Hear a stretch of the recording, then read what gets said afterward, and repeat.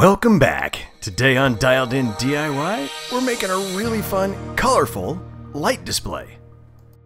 One of the things I really love about this build is there are only three main parts that I need to have to do this with. But I'm gonna modify all of them to give it a slightly different purpose than it was intended.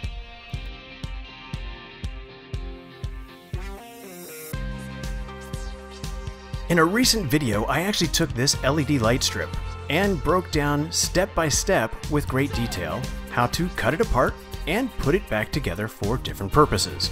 So instead of repeating all of that content now, I'll just give the high-level overview and go on with this particular build. I was originally going to create a kind of my own version of a shadow box to make this in, but honestly, I found a great one at a great sale price at a local craft store. So I just took the fabric off the back panel and repurposed this for my new light display, and it worked out really well. I do think the only drawback to not making it myself was that I was stuck with trying to make the links that the LED light strips come in fit exactly to the size that is inside the box itself. So there were some things that I will point out towards the end of the video, this being one of them, that were key lessons learned that I would do different next time.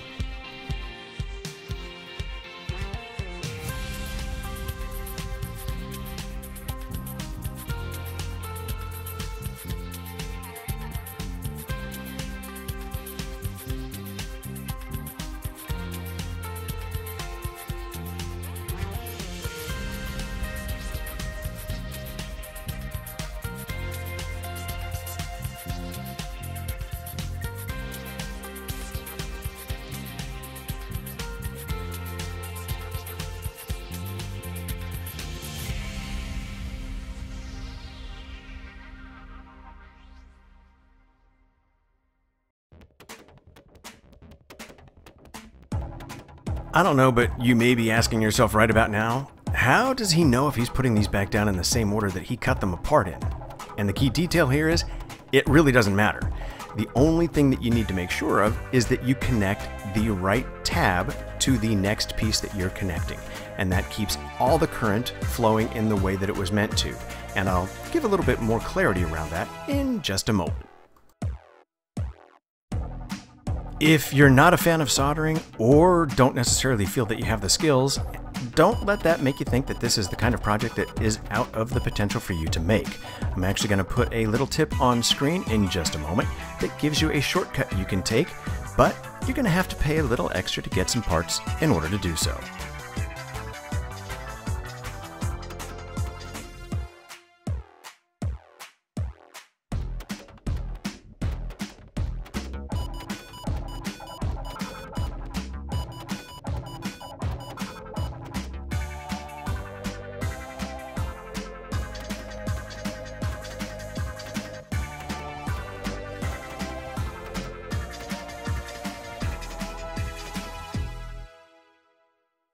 Okay, so yeah, I liked playing Connect the Dots when I was a kid, but to be honest, there's ways to continue to do as an adult, and I'm kind of enjoying this too. In fact, I mentioned just a moment ago, as long as you line these up right, the connections are quite easy to make and you don't have to keep the pieces in the same order, and this is the key to that. Connect R to R, G to G, B to B, plus to plus, and in the event that you're using just plain white lights, you only have two connections to make between each one, positive and negative.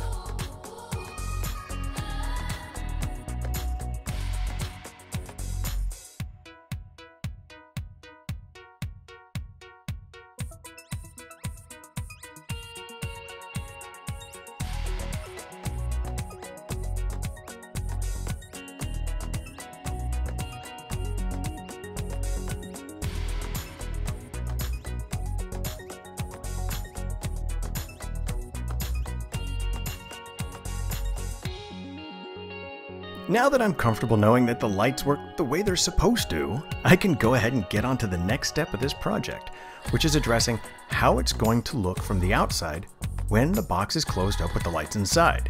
To do that, I'm using some diffusion material.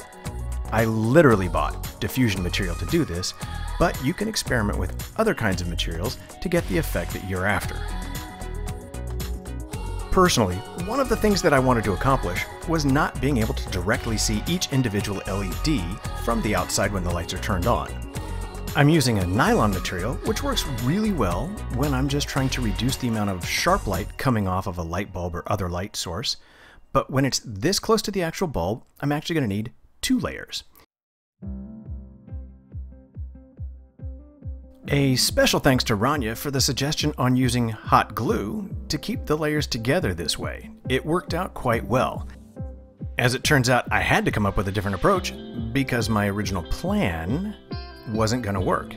And because I was under a self-imposed timeline to get this done, I felt the need to improvise and just get it done.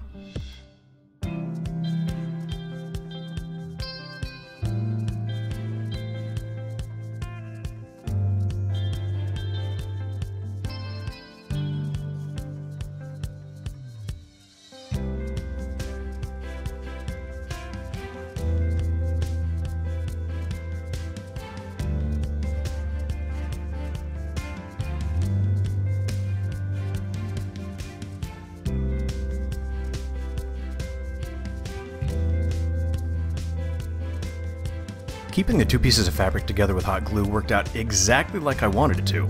However, trying to glue it to the inside of the frame did not work out as well as I'd planned, because it turns out the inside of this particular frame was too slippery for the glue to adhere to well, and as such, the fabric didn't stay stretched out as well as I would have liked for it to.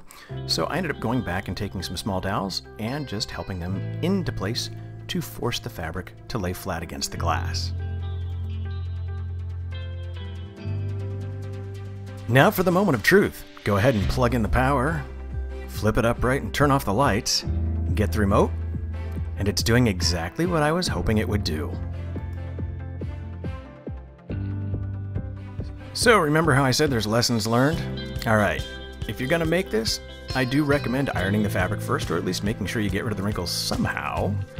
I would definitely alter the spacing of the LED strips so they reach the edges of the inside of the box.